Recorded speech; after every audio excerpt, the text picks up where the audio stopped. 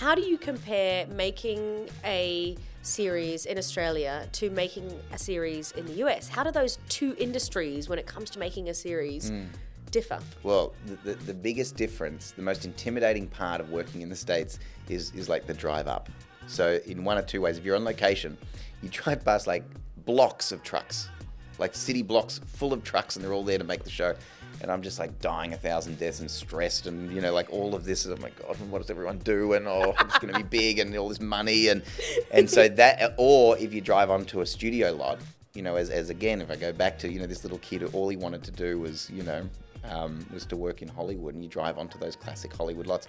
Doesn't matter. I did it, you know, every day that I was over there. I worked on so many things for 20th, but every day I drove up to the security and under the big, you know, the big archway that you drive under. Heart starts racing every single day. So that stuff is nerve-wracking.